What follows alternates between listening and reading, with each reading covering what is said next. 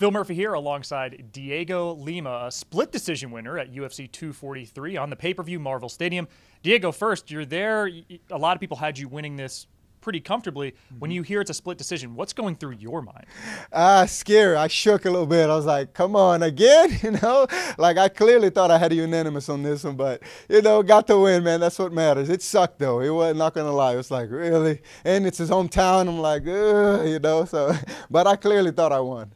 From what we saw out of you in the Octagon, how closely did that resemble what your game plan was going into this fight? Man, resemble everything. I followed it to a T, I wanted to box a little bit more, get a few more takedowns, but, he had really good distance, and he was never there. So, hit him with the kicks. I got long legs, so the kicks were working. I dropped him a few times with the kicks. So, I waited for him to readjust, and he didn't. So, clearly decision for me, clearly win for me, You've said you're enjoying yourself now more as a mixed martial artist. It looks like that. You have a lot of energy right now post-fight after going 15 minutes. To what do you credit that renewed enjoyment?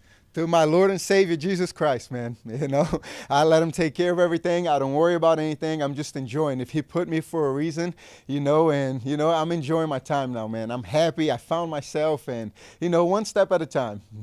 This is your second UFC stint, now 3-2 since returning to this promotion. How have you evolved as a fighter from the first time we saw you in the UFC back in, 2015 to now?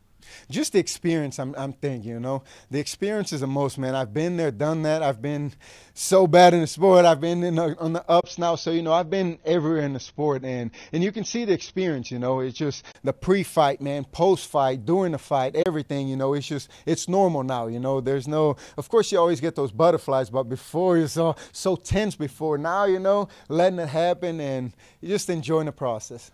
With all that experience, you should be accustomed to this question. What is next for you, ideally?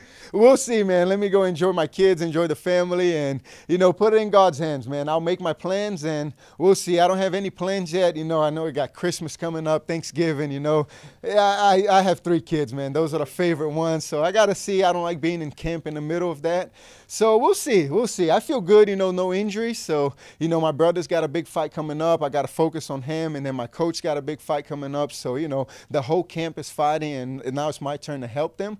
And if anything pops up, we'll see, we'll see. Thanks for watching ESPN on YouTube. For more sports and analysis, download the ESPN app. And for live streaming and special content, subscribe to ESPN+.